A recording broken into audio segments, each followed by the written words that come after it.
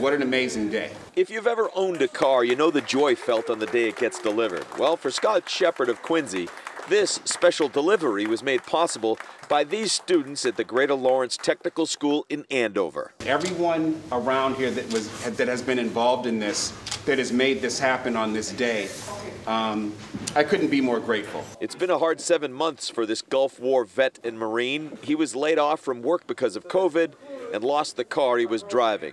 That's when the nonprofit Second Chance Cars stepped in and teamed up with Lawrence Tech.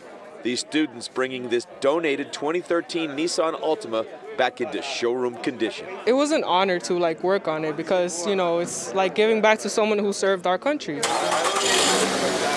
What makes this vehicle extra special is the connection between the current owner and the original one, his widow donating the car after his passing. My husband was a veteran, and he served in the U.S. Navy in the submarine service. So I know that he's looking down, and he is extremely pleased to know that this donation is going to help a veteran. A poignant message of service and giving back was a lesson not lost on these students. When you're learning to do work in the trades, to know that you have the power to be a philanthropist, to be somebody who has the power to give back to their community is not something that is obvious, and we hope that they can feel that power from today's event. Another component of this program is a 0% bank loan for this car.